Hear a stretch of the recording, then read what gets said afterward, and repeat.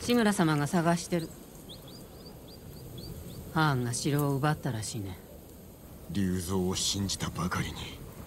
みんな計られた。残ってくれたのだな。まあね。褒美について叔父上に話してくれ。志村様なら資格だよ。今でも島を出たいか。私の居場所はないから。お主がおると助かるのだが。志村様がいるだろう。何言ってるのさ。猛虎は兄弟だからな。 And with that, ladies and gentlemen, we've retaken Castle Kaneda, and it's officially in Shimura's control. However, Koten Khan has taken Lord Shimura's original castle, and that is going to be our next big step. Now, before we head inside, I'm going to use this as an opportunity to sort of decompress a little bit, maybe meet up with some of the people that are set up here as merchants, as well as quest givers and rumor spreaders and things like that. But we can also grab a couple of these. I'm pretty sure I still have my Inari charm on this, so... and actually with the trapper, let's grab some. So we have yet to really upgrade either of these. We have 65 furs. That's crazy. Okay, I think anything that is not at least level 2 will do. So there we go. Nice. And maybe probably even black powder bombs. I've been using those a lot more lately. Smoke bomb is 10. Cool. Shoot, I probably should not have used that because now I can only get one double upgrade. Okay, well from here, let's just go with... I like being able to have more than, 4 explosive arrows, so sure, for whatever reason, you need 20 pelts of hide. Just so I can hold 2 more arrows. Alright, so the merchant will also have some new items for us. So, for the longbow, he'll have the Endless Sky, as well as the Forest Viper, neither of which are particularly interesting. So, it is kind of sad how little you get from him. But Warrior's Darkness for the clan armor. This one is cool. This is not the black merchant die that I was telling you about, but that is cool. And I think it's time for a bit of a change. Thank you. And we also have several new dies for the Ronin attire, and that includes the Twilight Strider, the Refined Predator, the Amber Assassin, and most importantly, the Lethal Aristocrat. And you know what? I actually really like this one too. This is neat. This is like a more mature version of the outfit we already wear, so sure, I'll take it. And now I will deny myself the opportunity to get a funny farmer straw hat. So we have that, Tora headband, Serpent Strike, Night Ocean. And he's going to get mad at me that I don't have enough flowers. So. Thank you. So let's go ahead and throw some of that on right now. I'm thinking, yeah, some of that. Yeah. So it is pretty cool, and it still kind of has a little bit of the aesthetic of the original Spring Lion, but yeah. See, just something about these colors are just, I don't know, I like them a lot in conjunction with each other. So we'll try that, and then we'll go ahead and switch into this, because that is pretty cool too. And then on top of that, let's go back to the Traveler's attire, but I'm going to probably switch out my mask. We'll go get something a little bit more appealing on the face. So we'll go with, I said none, and it still went to the other one. And we don't really have anything super new. If we have to expose his face in such a way, I wouldn't mind having something like Tadayori's hat, which is already just hilarious. Or we could go with the small one for the time being if we really wanted to bring gravity to the situation. But we'll go with that for now. And life is good. So we're just going to kind of go around the perimeter here and pick stuff up, talk to some people. Or maybe we can even do that a little bit later, actually. Because I think we get to reconvene with Ishikawa and Masako. But since we're already here, we might as well just do this. And I don't know that they have anything too particularly interesting, but I think it's another one of those optional objectives. So some stuff over here, but Man, some heavy stuff, right? I mean, we just went through the ringer of emotions there. I swear to God, when Ryuzo showed up at that pond, I thought, oh my God, this is such a beautiful place for this battle. I want to see, like, the storyboarding for that entire sequence of events because it was super impressive. And the fact that that fight went way more smooth than it usually does, I feel like made it even better. So that's awesome. And then we actually saved Lord Shimura. I don't know. There's something about this entire series of events that feels a little too good to be true, right? I don't know. And the fact that Ryuzo even seemed disturbed at having to turn on his fellow people and had to burn them was really sad. Because you can actually see the turmoil in his eyes. But now, it's time to speak to Lord Shimura.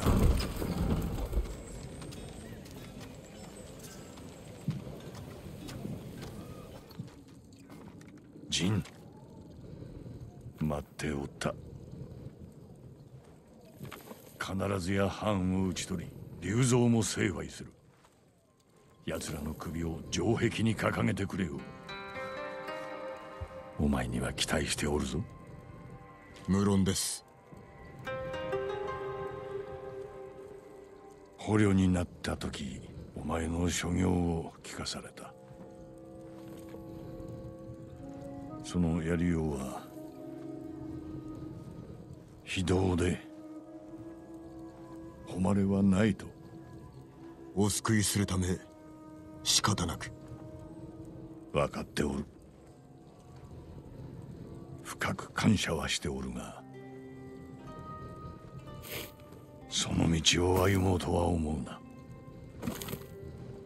我らは民を導かねばならぬ。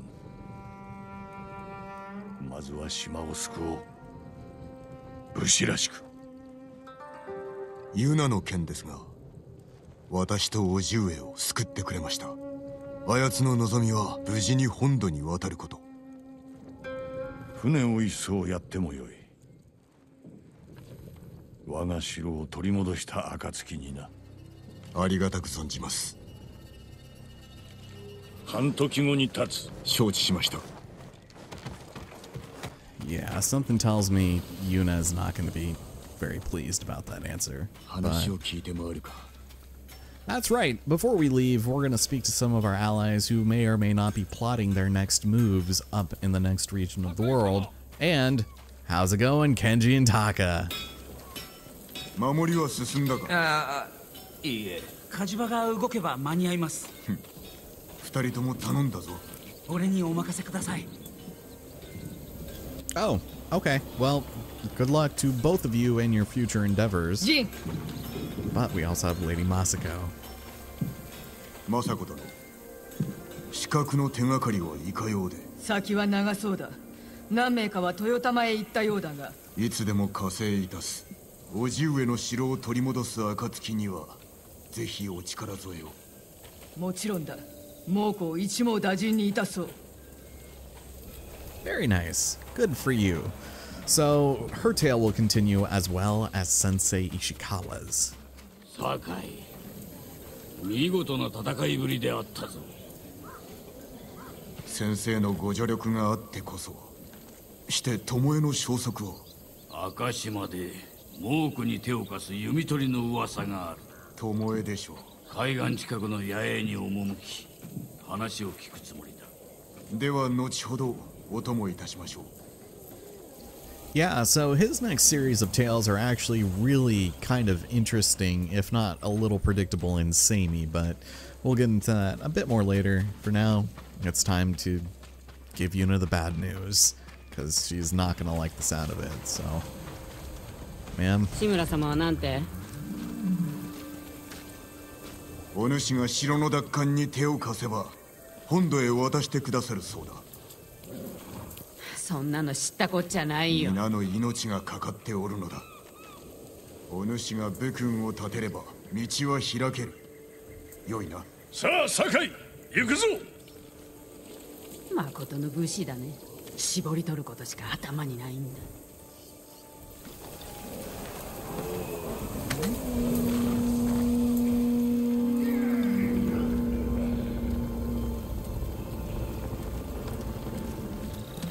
かけろノブ。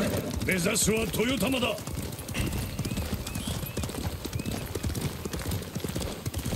橋は行けぬか。ならば森の古い隠れ道を使おう。行くぞ。叔父上、もっと早くお助けできれば。何を謝ることがあろう。もうこの非道な所業に叔父上の身を案じました。もう子供が束になろうとわしの心は折れぬわ。奴は言葉を学び叔父上を生かした。その狙いは本土を攻める折の助力を壊れた。褒美は富と権力に女だ。まさか鎌倉を裏切れと。あの侮辱だけでも生かしておけん。時にユナとはどのような女子だ。勇気と忠誠を備え腕も立ちます。なりわいは野党だと聞いた。卑しい身なれど義を知る女です。やすやすと心を許すなよ。龍蔵のことを忘れたか。厳しい戦になろう。味方が頼むに足るかを知らねば。私がお支えします。ユナも。かつてこの島は混乱を極めた。そこに秩序をもたらしたのは他でもない我ら武士だ。民に見せねばならぬ。我らが島のために戦えることをな。お前は一度故郷に戻り殿下の鎧を受け継いではどうだ。私には時期尚早かと。亡き父も喜ぶぞ。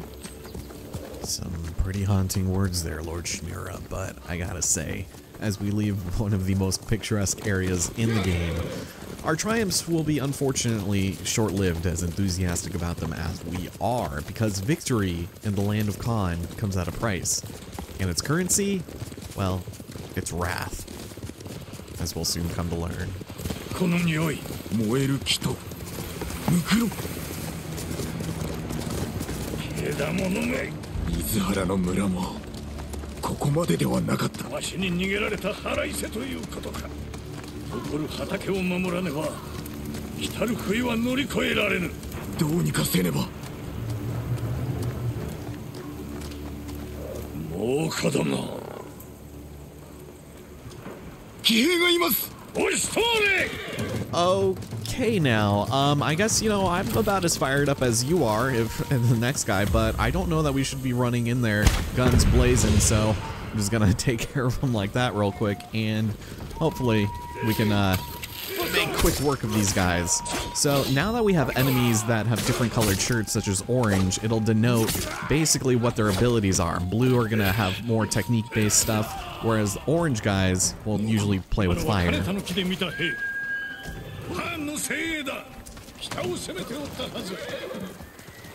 Absolutely.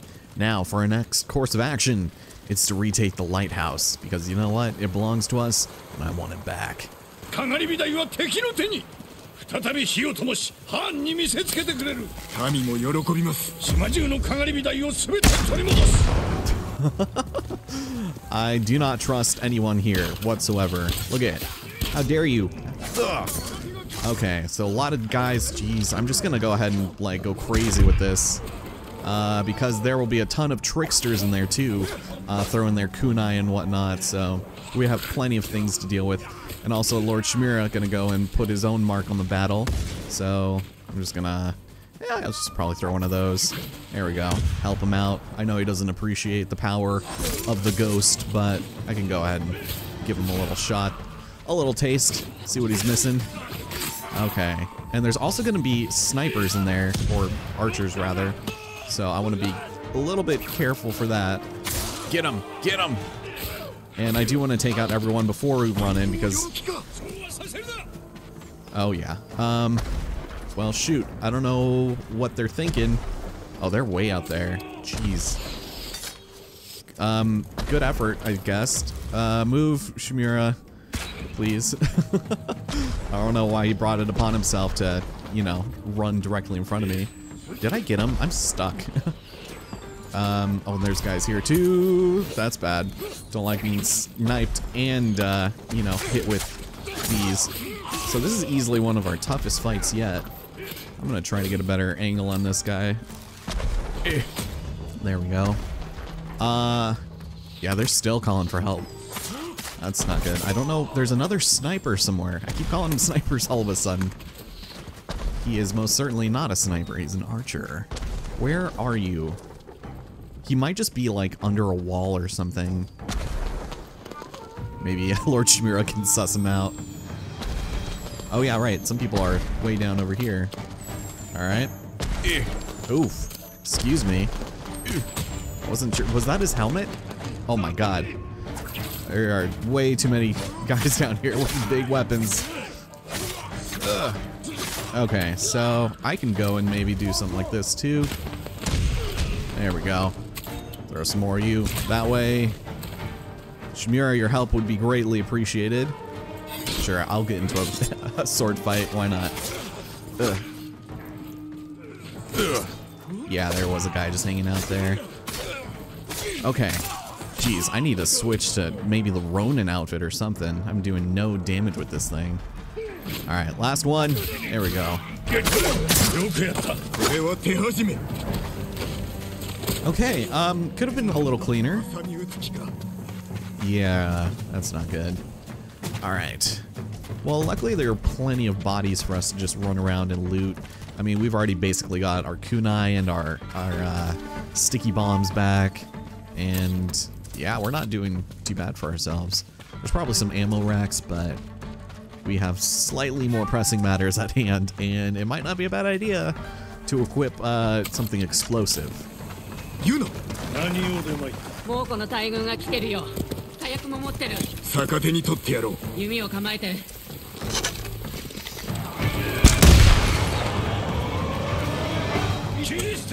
皆殺しだ。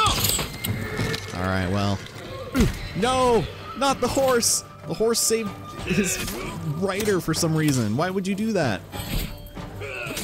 I can't believe I just shot that directly in the chest. Oh, damn it. I really tried. I tried, man. Damn it. Okay. That's okay. At least I don't think we didn't take that much damage, so I'm glad. Got most of our supplies back. A battle well fought, and all of these corpses are gone, so that's fun. 大義を分かってくれたか。私はこの島を出る。タカも一緒に。まだ住んではおらん。参るぞ。かがり火台の火を灯し、金田抜きの勝利は始まりに過ぎんと猛虎に示す。はめ待っておるがいい。 Indeed, the beginning it was. And something that just struck me that I'm kind of annoyed at myself now for forgetting is that when we buried Lady Masako's sons, 来てくれたのだな。見事な足止めであったぞ。当然の行いさ、志村様。お主のような武人が多くおればいいのだがな。その目を開かなけりゃ見つけるのは大変だろうけど。we never ended up lighting that lighthouse. 申したいことはそれだけか。我らはかがり火台に参らねばならん。槍川には兵が大勢いる。壁が抜かれてなけりゃね。かつて槍川家の反乱を収めた。わしは恨まれておる。知ってる。あそこで育ったから。だから盗みがうまいのだな。ユナはとても口の立つ女です。助力するよう説き伏せられましょう。よろしい。堺と共に兵を集めろ。さすれば本土への船を調達してやる。弟も一緒に。元槍川で待っておれ。恩に切るよ。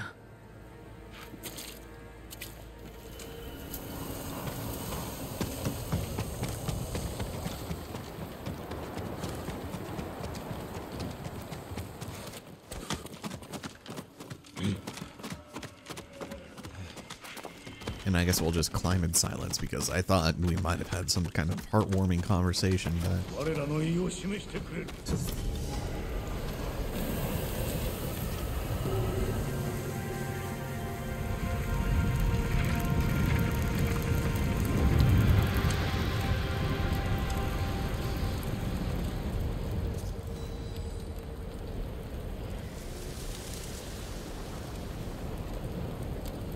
ハーンに見えるでしょうか。見えるとも。志村の城を取り戻しましょう。そして猛虎を撃つ。誇りある武士らしく。里に戻り殿下の鎧を手に入れ、槍川を味方につけよう。わしは将軍様に援軍をこう。いかに下踏みを送るのです。わしの知り人を頼らねばならんな。麦谷におる五郎という名の船乗りだ。では私が探しましょう。ならばわしは宿営で待っておる。離れることになるな。くれぐれも用心しろ。必ず生きて戻れ。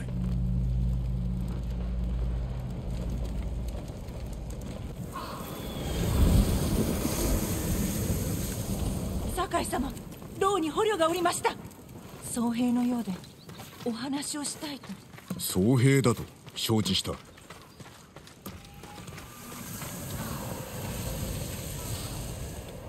酒井様、おかげで命拾いいたしました。そうだと聞いたが。杉寺です。菰田の剣を耳にし、猛虎と戦うべく馳せ参じました。しかしこの地で会えなくも。なるほど。何があった？不意打ちに遭い生け捕りにされ、土牢に押し込まれました。飯もなく一寸先も見えぬほどの暗闇で、まずジョーゴンが連れ出され、あやつの怒号が聞こえました。ほどなくして悲鳴に変わり、そして人が焼ける匂いが。その後奴らはついに私の兄援助を。援助？守り手の？そのような最後、竹きそうだったが。良き兄でした。お主は？ノリオと申します。この牢におりました。6人が入るかという大きさ。いいえ、10人以上いました。少し歩こう。見せたいものがある。豊玉からの旅路、どうであった？淵寺は無事です。赤島の楠氏の村も麦谷も猛虎に抗っていると聞きます。ここでよい。敵は何千にも及びます。志村殿が戻った今、我らは勝ったも同然。戦に加わらぬか？杉寺の僧たちならばおそらく一日で召集できます。